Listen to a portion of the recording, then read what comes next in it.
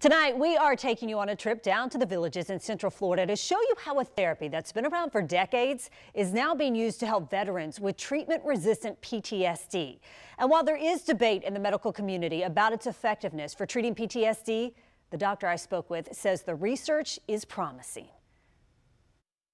That one right there, that's for Afghanistan. It wasn't until he was 55 years old that retired Army Colonel Andy Smith This is for serving during wartime. was diagnosed with post-traumatic stress disorder. PTSD is cumulative. There were nightmares he couldn't stop. Terrible dreams. Last August, Andy started a 12-week program here at the Aviv Clinics in the Villages. 2 hours a day, 5 days a week, he sat inside this hyperbaric oxygen chamber that looks like an airplane cabin. Basically uses 100% oxygen in a pressurized environment to get a significant higher concentration of oxygen to the cells that need it. Dr. Mohammed Elamir, a board-certified internal medicine physician, says the treatment also includes cognitive training and a physical and dietary plan. There are changes in the brain as a result of the trauma of war, for example, even in the absence of a physical trauma to the head. Hyperbaric oxygen therapy has traditionally been used for things like helping wounds heal and treating decompression sickness from scuba diving.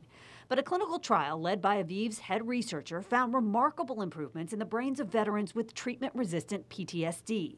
The results of the study were published in February. The majority of those veterans no longer met the criteria for PTSD, and they were able to help their symptoms. Since going through HBOT therapy, he says Andy's brain function has improved by about 30%. Improvement of function. HBOT therapy is expensive, and it's not covered by insurance to treat PTSD.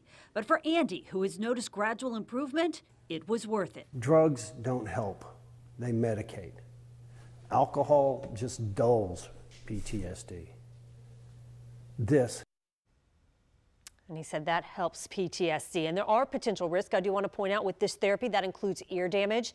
Now, HBOT has not been cleared by the FDA to treat PTSD. You can read more about this therapy and the studies that have been done in this story on firstcoastnews.com.